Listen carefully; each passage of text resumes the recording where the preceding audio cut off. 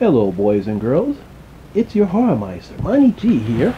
This is going to be my first review in the year 2017, and we're going to talk about Underworld Blood Wars. Now, Underworld Blood Wars is the fifth film of the Underworld franchises. This has been going on since 2003, and I actually like the Underworld series. I thought it was an interesting take of the vampire or werewolf supernatural creatures, and not just supernatural creatures. There are actually more than that. They were changed due to a genetic makeup from their ancestor Venus Cornus, and I actually enjoyed them. It was an interesting take. Me not just horror fans, but also being in love with vampires and werewolves and all that other jazz like that. But it was pretty interesting. Now, this movie takes place right after Underworld ends. The main character, Celine, played by Kate Beckinsale, is being chased by both the vampire and Lycan clans.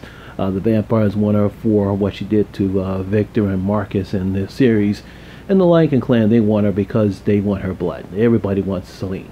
Everyone's after Celine, and basically it's okay film. It's more of the same. It's nice. Fight scenes are okay. It's basically more of the same. It's entertaining, but I think the series itself is getting a bit stagnant. I thought for maybe in Awakening they might actually, when they decide to bring in the humans involved, they might go in that direction, but it appears as though they're still stuck in this rut that they've been in since the third film, and I thought maybe they might have a change in that. But it's not saying that it's not entertaining. It's okay. It's just like there's nothing that we haven't seen before. There's still other vampires conspiring with other vampires because they want more power, and the Lycans, the Lycans want, because they want to rule. They want to finally end this war, and but basically it's an okay film. Really nothing that we haven't seen before in this series. Nothing really fascinating other than that we had some good fight scenes, a little nice gore, not as much as good as the first two.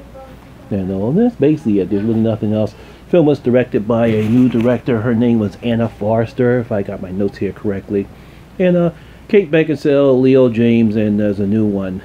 Kate Beckinsale, Leo James, and Charles Dance all come back in this one, but poor Charles Dance, he's sort of made useless in this particular film.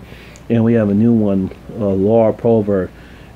She has a nice few good scenes that he does a pretty good job in, but it's just all part of what the writers come up with. It looks like the writers really don't know what they want to do in this series, and I'm pretty sure the film will make its money because it has an instant fan base, and I'm pretty sure it'll make the money that they believe it's going to make, and then they'll probably have another film, and maybe we don't know. Maybe they might decide to finally go in another direction.